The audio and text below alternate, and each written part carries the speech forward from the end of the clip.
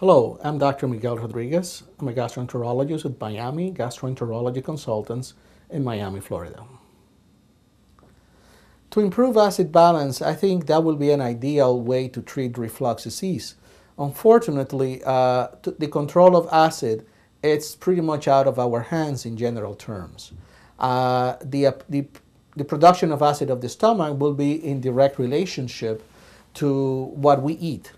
There is a subgroup of patients that will have a condition in which they make a lot of acid. Those individuals may even require a surgery to control the symptoms, or in some cases, excess acid production can be triggered by a tumor. This is the exception rather than the rule.